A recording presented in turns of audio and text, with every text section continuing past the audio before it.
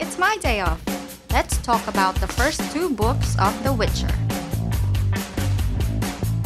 Hey guys, my name is Jen. I binge-watched all season 1 of The Witcher on Netflix and I emerged as a big fan of the series. I heard about the video game, never played it, didn't know what I was getting into when I started watching. After finishing all 8 episodes, I wanted more, so I ordered the books. Quick info for those who randomly found this video and don't know anything about The Witcher. The Witcher is an epic saga, a fantasy series written by Andrzej Sapkowski. What is The Witcher? A Witcher is a monster hunter who has supernatural strength and abilities.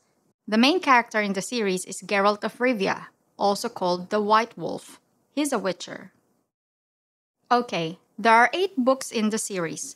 The first 2 books are short story collections, The Last Wish and Sword of Destiny. This book contains 7 short stories. This one contains 6. What are you gonna find in here? The usual ingredients in a fantasy stew. Castles, royalties, knights, sorcerers, elves, dwarves, dragons, monsters, swords, bow and arrows, dark forests, ale, gold, blood, battles. But it's not like Middle-earth. It's not like Westeros. I didn't waste my time reading this. The Witcher's world is built on the foundations of Slavic mythology and classic fairy tales. It has its own fascinating insight into cultures and conflicts. It makes you think. The stories, each with its own ending, are different colors and shades that gradually paint Geralt and his world in your mind.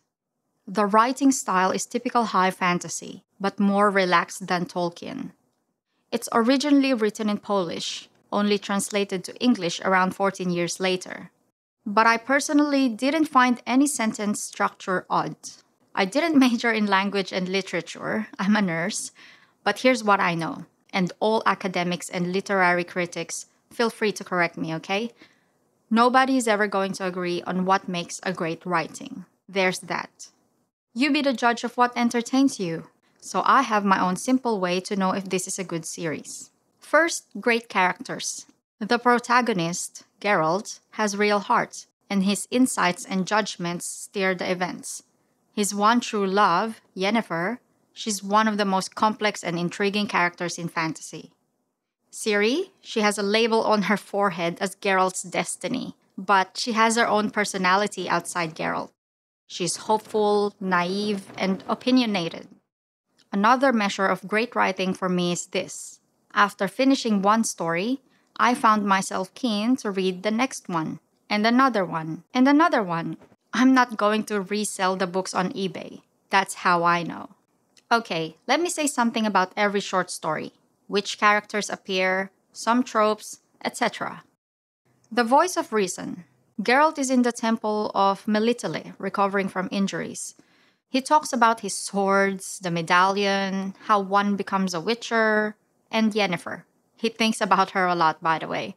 There's the priestess Nenneke, love her, and Dandelion. I actually prefer Jaskier, the Polish version of his name. But then again, Jaskier's direct translation to English is Buttercup. Let's go with Dandelion. The Witcher. Geralt is in Temeria and he fights Astriga, who was a princess born of a curse. This is the source material for episode 3 of the TV show. A Grain of Truth.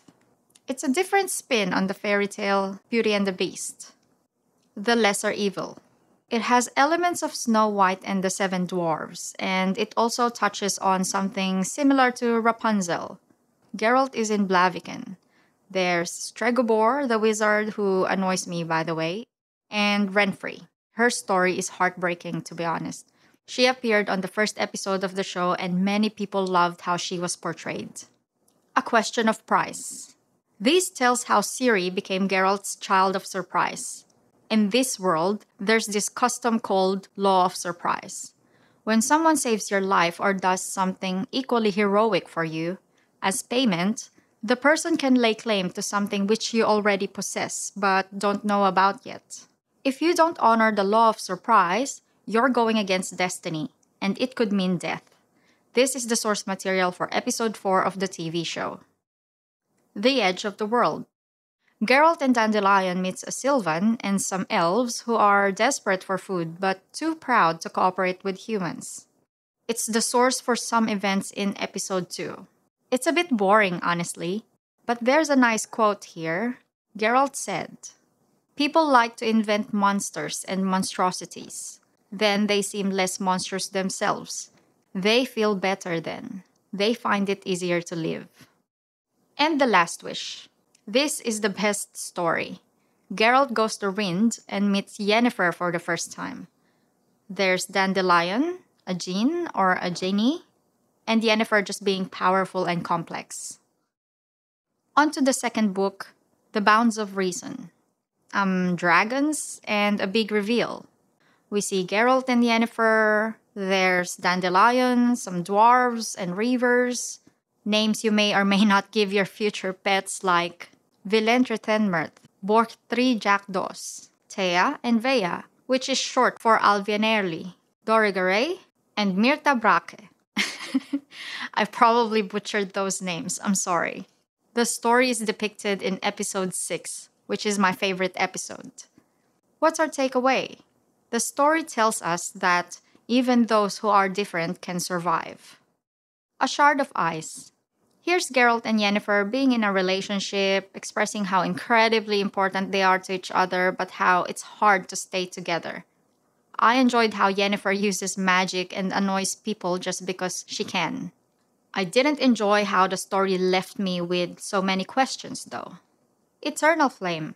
It's Geralt and Dandelion in a big city called Novigrad, meeting a Doppler named Teliko Lundgrevink Letorte, Penstock for short. His friends call him Dudu. I like the moral of the story. You'll also get schooled in venture capital investing. A Little Sacrifice. It's a spin on The Little Mermaid. We also meet a female bard, Essie Davin. The theme of the story is of unreachable goals, and it tells us how these goals can actually be reached somehow. Sword of Destiny. Geralt goes to the forest Brokilon and meets Ciri for the first time. She behaves like a royal brat here, but you'll eventually love her. We learn about dryads and how they live. Something more. And this, the last story, is the grand setup for the novels. Here's Geralt and Ciri reuniting. I like that scene so much. Geralt not believing in destiny, here's destiny kicking his behind. Who appears here? Geralt's mother Vicenna, Queen Calanthe, the personification of death, Yennefer, and Dandelion. We learn about the Battle of Sodden Hill and why it's called the Hill of the 14. This story is very touching. It ends almost where the first novel, Blood of Elves, started. The Witcher series, at its core, is about Geralt, Yennefer, and Ciri. Their strengths, vulnerabilities, and desires. How destiny weaves them all together in an unconventional family unit. How destiny makes the impossible possible for them. I highly recommend The Last Wish and Sword of Destiny to be added to your reading list, especially before diving into the novels. If you've already read them, did you like the books? What are your favorite stories? Thanks for watching. See you next time.